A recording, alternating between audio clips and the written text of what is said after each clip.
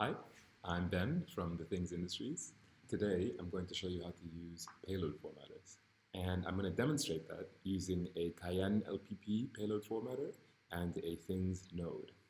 So, to use a payload formatter, you need a user account on the Things stack or the Things enterprise stack, and you need a gateway, and you need a device to send uplinks that you can apply a payload formatter to.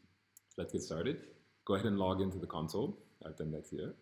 And head to the Applications tab.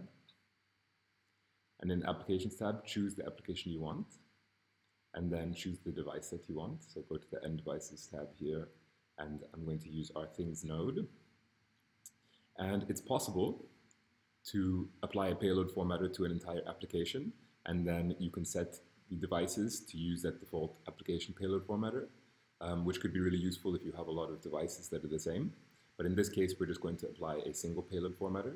And we do that in the device overview here by clicking the Payload Formatters tab. If you wanted to set an application payload formatter, you would do that in the Application tab here under Payload Formatters. Click on the Payload Formatters tab here in the Things node device. And then we want to go and we want to click the type of payload formatter that we want. And in this case, I'm using a CayenneLPP payload formatter. And in order to use that, your device has to send uplinks that are compatible with that data type. So I loaded a sketch on the Things node that encodes payloads for CayenneLPP. And then that's basically all there is to it. I just have to enable this payload formatter, hit Save Changes.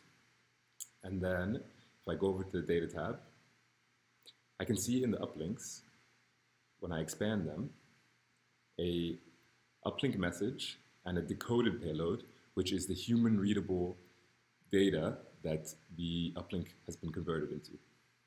So we can see we've got almost -1G on our accelerometer here, and then we've got analog and digital in values and a light sensor and a temperature sensor value here. And that looks like about room temperature. That looks like -1G, and both of those make sense, so it looks like this is working. That's it. Thanks for watching. Hope that was helpful.